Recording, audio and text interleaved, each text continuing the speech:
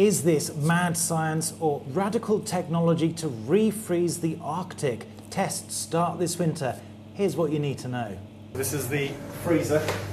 It's called climate repair. In this refrigerated lab, it's -9. They're trying to recreate sea ice. Scientists are working on a plan to pump seawater onto the surface of floating ice in the winter. They hope to thicken it enough to stop it all melting in the increasing summer heat. And that could preserve the reflective white covering at the pole and help cool the planet. So you're basically trying to recreate how sea ice is formed? Absolutely. So the insulation on the sides means that it only freezes from the top down, and then what we'll do is we'll pour water on top, and then that simulates us flooding the ice in the winter in the Arctic. Trials will start in the Canadian Arctic this winter, funded by a UK government agency that backs ideas on the very edge of what's possible.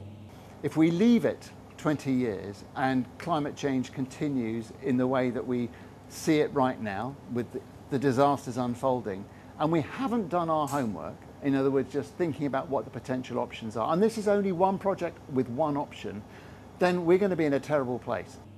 Other ideas to repair the climate include scattering sun-reflecting particles high in the atmosphere to shade the planet, underwater curtains that stop warm sea currents creeping underneath floating ice shelves in Antarctica and melting them from beneath, and scattering nutrients such as iron into the ocean to boost the growth of microscopic life that sucks carbon out of the atmosphere and drags it to the sea bottom when it dies.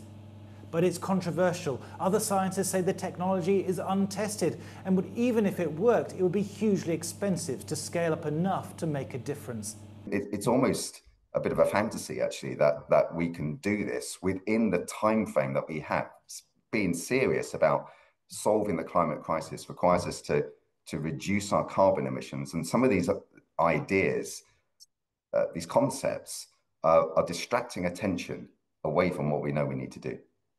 But the Arctic is warming 4 times faster than the rest of the planet, and scientists behind climate repair say anything and everything needs to be tried to save it, and now.